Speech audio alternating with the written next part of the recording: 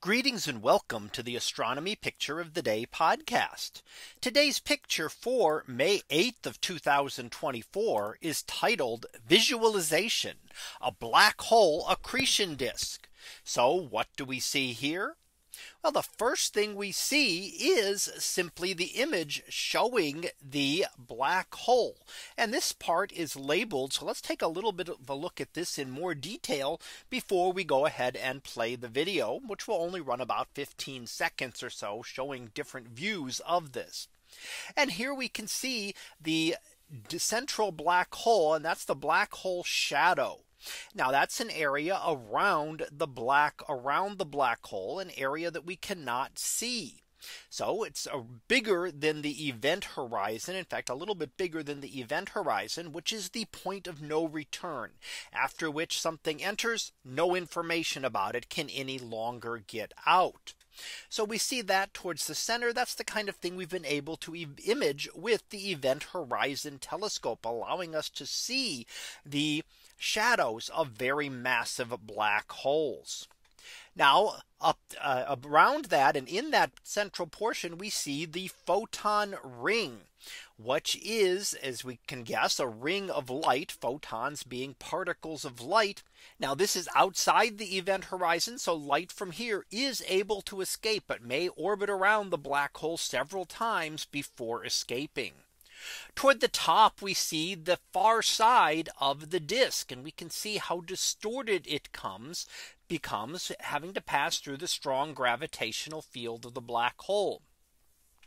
It tells us about Doppler beaming, and we can actually see that one side of the black hole is brighter than the other.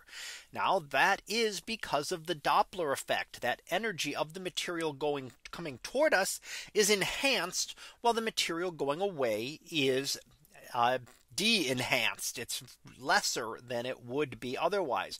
And we can note how much brighter the left hand side is as compared to the right hand side of the image. And then we do see the accretion disk itself, and that is the area where material is being heated up, spiraling around the black hole at very high speeds and heated to very high temperatures. And finally, at the bottom, we see the underside of the disk. Because of the strong gravity, space is so distorted that we not only see the top of the disk, but we can see the bottom of the disk at the same time. Now let's go ahead and play this video a few times so we can take a look at it. And what we'll see is we're looking at different orientations. We can see that Doppler beaming on the left hand side, and then we're looking straight down on it and then looking around again as this turns this simulation. So we can see that photon ring around as we move it, and we can see how the various pieces of this change as we kind of tilt a little bit, looking at this from different orientations. Again, we can move up and look down on it, and then move around and look at it from other angles and see how the distortion looks. So it's when we're looking around through that black hole that we get the highest level of distortion.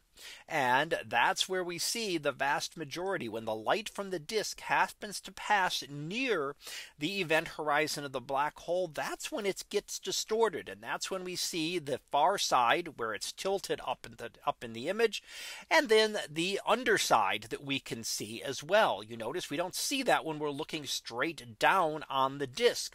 And that's because in those cases, the light does not have to pass near the black hole itself. It's coming straight away from it, not in the area of the greatest distortion of space and time that occur because of the immense gravity of the black hole. So that was our picture of the day for May 8th of 2024. It was titled Visualization, a black hole accretion disk. We'll be back again tomorrow for the next picture. So until then, have a great day, everyone, and I will see you in class.